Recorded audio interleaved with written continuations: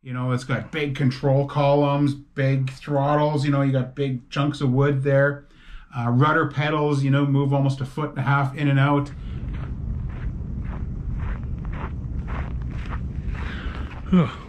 Why do we love Warbirds so much? That's a question that if you're watching this, you're probably asking yourself, and I'm asking myself, why am I laying on the cold ground? One sec. Curtiss C-46, very rare aircraft nowadays. You know, in 10 years, I might be watching this with nostalgia, thinking about the time we used to run the C-46, this magnificent beast. And so today I just want to talk a little bit about why do we love airplanes, why do we love Warbirds, why do we love vintage airplanes, and why, in this day and age, we're still flying them. It's a big question, and it's not an easy answer, but let's look into it today.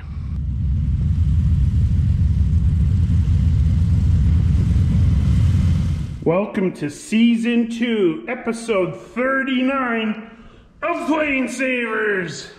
Hey folks, you guys are probably wondering why it's dark out. I'm racing to get the C-46 landing today. Fokker, we're gonna have some Fokker updates. I got some big news coming in, but right now I'm holding my phone as a light, and now I can't see anything. But we're gonna run outside right now and try to catch that C-46 landing. And we're gonna catch up with Will and Jeff Schroeder to talk about the C-46 today. So watch this.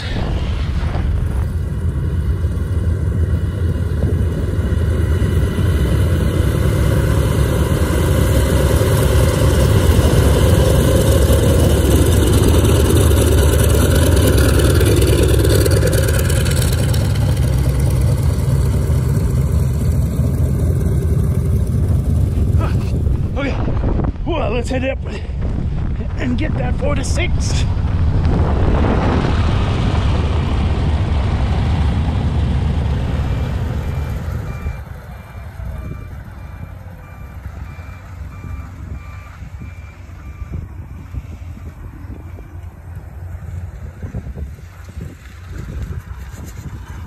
William, what's happening? Not too much. 46 just landed, so warming it up a bit.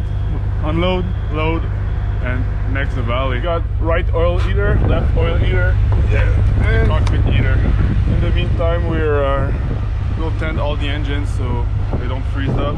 It's not too bad today. It's only like -15, but yeah, we're doing the same process when it's under 0. So, what's your thoughts on the big Warbirds here in the wintertime?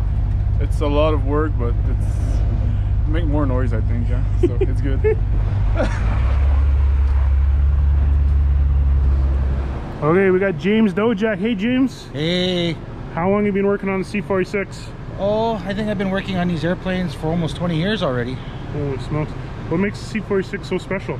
What makes it so special is the payload it can deliver, where we can go with it.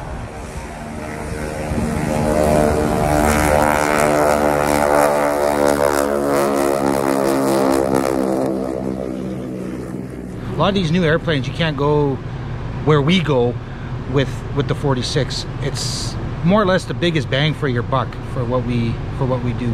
We haul pieces in here that people will just laugh at and say, how did you get that in there? And well, that's what we do. With a more modern airplane, a lot of it's composite now.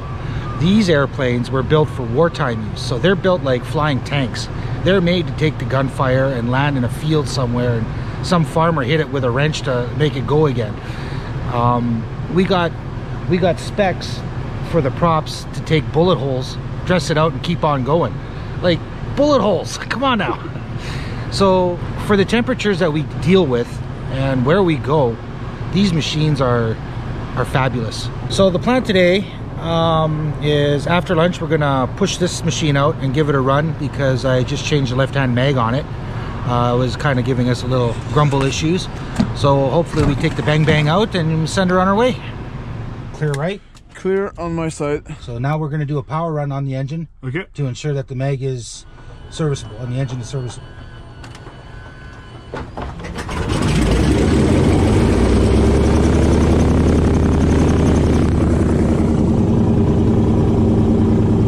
Oil pressure is rising.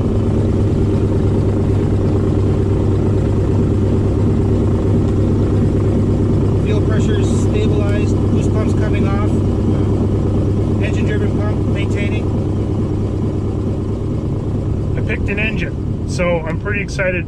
We're gonna go with the Jacobs 755 radial engine. In fact, an engine that was already on this aircraft, which makes it a hell of a lot easier. I know we spent some time thinking about putting a PT6 on, but ultimately it came down to straight cost and time. As you can imagine, doing all the mods to it was going to be pretty crazy. So that being said, we're going to stick with the radial engine, the beautiful, beautiful radial engines. And I got to have a big shout out to Dan McNiven at the Great War Flying Museum, and Dave Sargent, who have been working behind the scenes getting the engine ready. So we're going to get an engine mount that was actually made for that airframe. Rod did the measurements and measures up perfectly. Even though the frame is a little bit twisted that we need to fix, the actual measurement for the engine mounts still line up perfectly, which is great news. And so we got the engine, we got the mount, also some exhaust. They're going to be repairing some exhaust that they have. So when we get the engine, it's going to be a full bolt-on kit, which is going to save us a heck of a lot of time. So we got the engine. So you're now asking yourself about the props, and I'm super happy to say that Culliver Props, who make some of the best handmade propellers for World War II, World War I aircraft in the world, have agreed to build our prop. And I'm in the waiting list now, which is going to be very cool. So yeah, we're going to get a custom handmade prop. Check them out on Instagram. Amazing stuff. I love the handmade stuff. So stuff's looking up. I know our timelines are a little bit stretched right now, but that's what the fun is, folks. Trying to fit in everything, and yeah, that's what I love to do. Speaking of fitting in, I wonder how William's doing in that cockpit right now.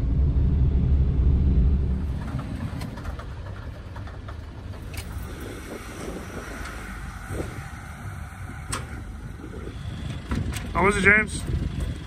Top notch. No bang bang. So we got a freighter tonight. It's good to go? Good to go. William, how was it? Good.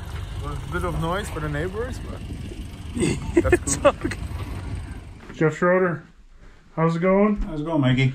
Good. So, Jeff Schroeder, if you've been watching the live streams, he comes in once in a while double checking that we're all okay. Highest time C-46 pilot in the world? You betcha. How many hours? Well, I think we're on 24, almost 24,500 now. Jeez. Just on the 46 alone. So this is like the 46 episode so far. Yeah. Why do you love the 46 so much? That's a good question. Well, the 46 is probably the coolest airplane in the world to fly. You know, it's big, it's not noisy, it has a beautiful sound to it. There's probably not another airplane, you know, the C-46, the radials, the 2800, you know, it's just, it's energy, it's vibration, it's sound, it's not annoying sound, you know, like, and the other thing about the C-46 is it's cool.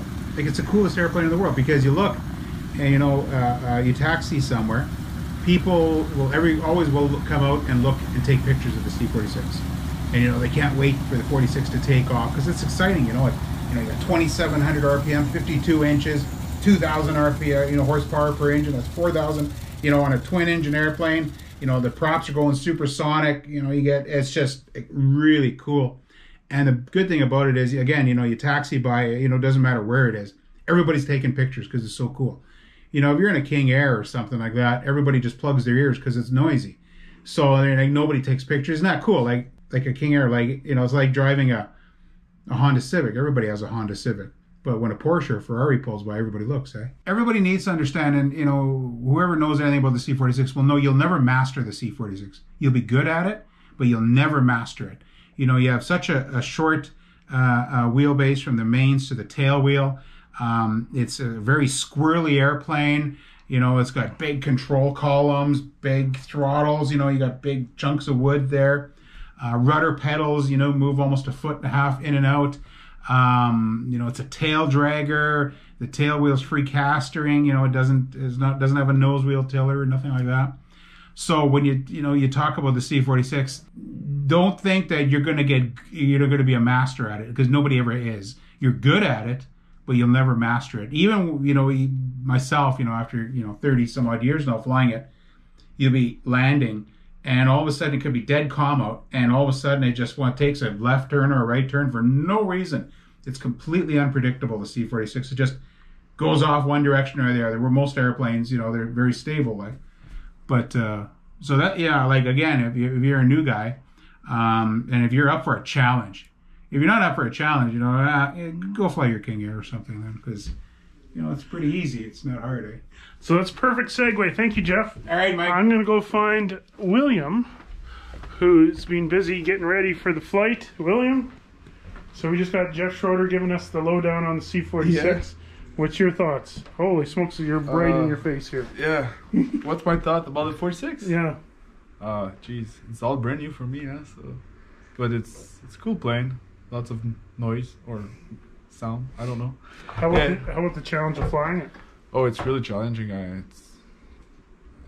It's probably the highest time C-46. I'm probably the lowest time checked out on the world right now. So it's challenging for sure. Bye, William.